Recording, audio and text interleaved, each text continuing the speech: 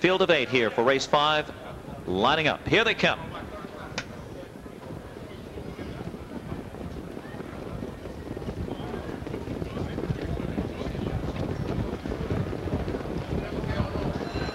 They're off and trotting. Bertolio. Amigo Hall is out fast from the inside. Mr. Muscleman. Center field flashes a bit of early trot. So does Mutineer for Dave Miller from the outside. Gets into the early fray. It's Campbell and Bertolio. Bertolio opens up by 3 lengths. Amigo Hall is second to the opening quarter. As Bertolio's a handful here is being urged on to the quarter by 3 lengths. Amigo Hall second and Mutineer tucks in third to the opening quarter. Mr. Muscleman is fourth. Center field got away in the 5th position. Stand Strong is 6th, followed by Max Crown K and Caramba Hall. The first quarter was 28 3/5. Down the back stretch, it's Bertolio leading it here at 16-1 on the board, leading it by 2 lengths. Amigo Hall gets closer in second now.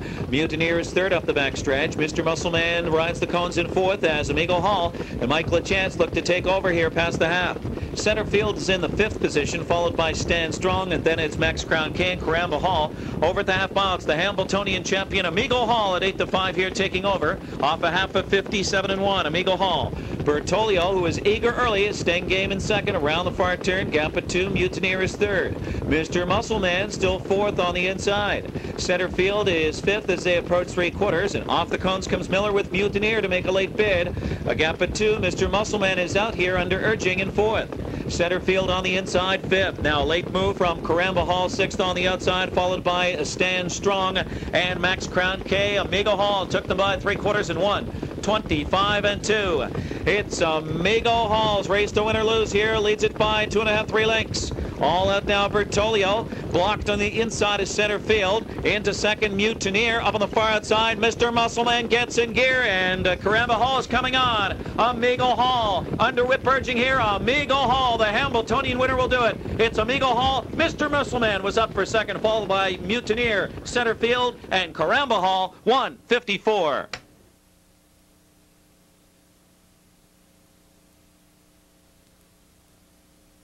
Limited number. We move to the first turn. Man the Ship takes it by a neck. Cool Alec is second. Far outside, 52nd place. Race is third. Limited number is in the 4th spot.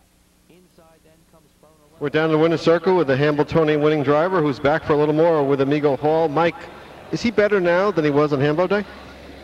I wouldn't say better, but he's certainly just as good.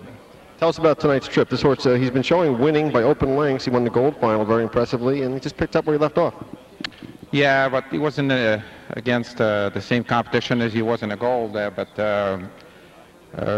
you know, it's a slow half in 57 like that. You know, so he was comfortable the 3rd quarter, and I let him trot top of the stretch there, and he responded real good. He's fresh and he's sound, and he's as good as he could be. This served as the race you wanted going into the final? Pardon me? This is exactly what you wanted going into next week's final? Oh, definitely. You know, you want him like that, and it's good for his confidence. You won by a couple lengths, and you know, I'm thrilled with him. How about a post position? Would you have something in mind for that? Not really. I'm going to have to talk about it with Blair, and whatever we decide together. Yeah.